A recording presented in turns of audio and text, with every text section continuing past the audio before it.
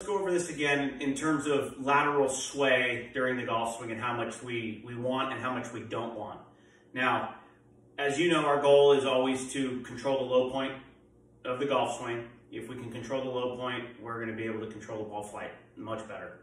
So as far as lateral movement goes, now here's been our blueprint for a long time now.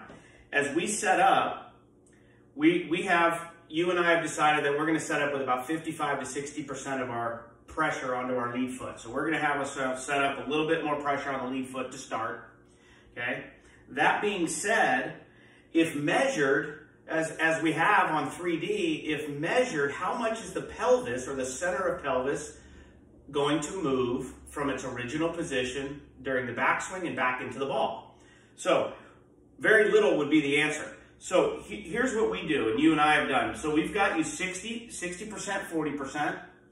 And as we swing the club back, what we're going to try to accomplish, or our intentions are going to be, is to not move the center of pelvis too much to the right.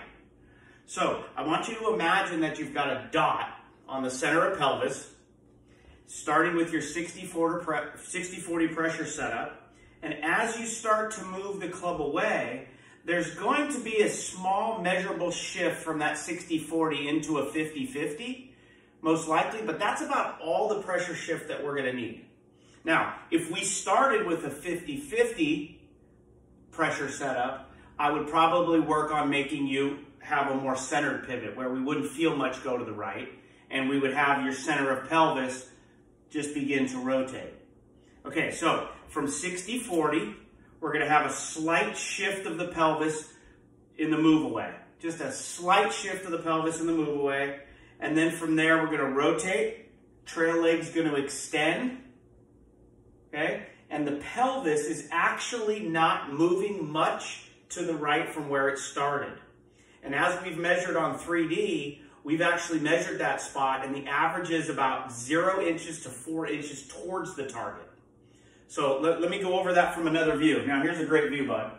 If you look at the center of pelvis here, okay, and we start with a little 60-40, as I move away off of the ball, you're going to see a little shift of the center of pelvis to about that point right there.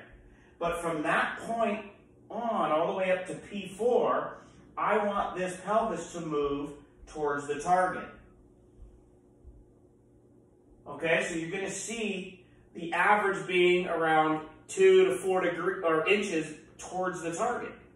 Okay, we want to avoid moving this way.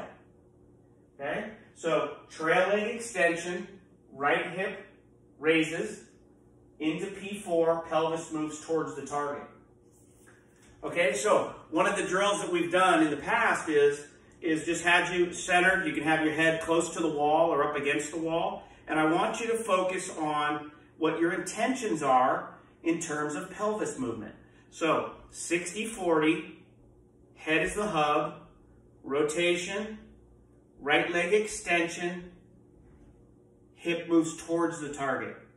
Okay? Center of pelvis doesn't move off the ball, moves towards the target.